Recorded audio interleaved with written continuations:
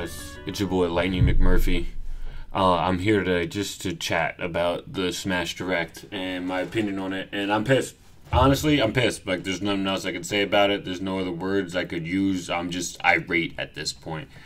Like, another Fire Emblem character, that's 8. Almost tripling the Kirby representation right there. 8 characters. 7 of 8, all 8 of them use a sword at some point in the match. Robin's a little different, I'll give her that. This new character, the worst part, I'm sorry I'm ranting, it just feels right. I needed to say this. But the new character, the worst part, seems fun. Seems cool. Got a lot of weapons. He's got a spear. You know, Bandana Wild, he has a spear. Could have put him, whatever.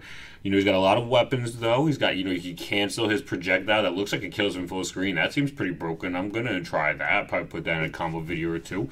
But, like, at the end of the day, it had to be a Fire Emblem character. Another one. And not only that, but it's just promoting another new game. Like every character before it did. Like Martha Roy did. Like Ike did. Like Corrin did. Like this one currently Violet is doing. I'm just at a loss for words. It doesn't make sense to me. What is Sakurai's obsession with this game? I don't get it. He didn't make it. He made Kirby. We still don't get no Bandana Waddle Dee. There's been like 10 games since the last Kirby representation was first introduced. Like if you start with Meta Knight, like from then,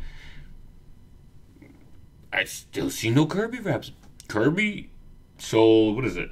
I just looked at the stats earlier. Kirby sold over 30 million units all time, and Fire Emblem has sold 15 million, so it's doubled Fire Emblem's output for what it's done for the company, and yet it still has a third of the representation, essentially. And there's so many other cool characters, too. Like, we didn't just need Bandana Waddle Dee. Like, how are you going to hype up for 4 characters? 4 fire characters. We won't count Plant, you know. Like, that was for free. But you had Joker from Persona, who is sick. You have, who was after that? Then you have Hero from Dragon Quest, literally one of the most legendary franchises of all time.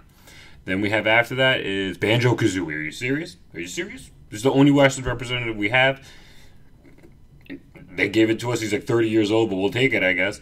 And then the last one is Terry, who's pretty popular in Mexico as well as Japan, but still a hype character, don't get me wrong. So you got these 4 third-party characters.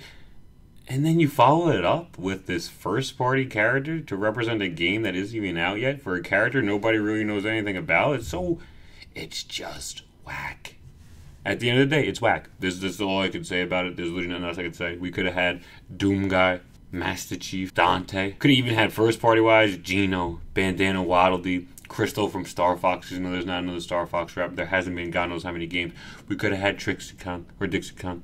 We could have had Funky Kong. We could have had all these people. And then people want to complain about Mario and Pokemon having more representatives. Like they're not the 2 most recognizable IPs of all time. It drives me crazy. I don't know what to say.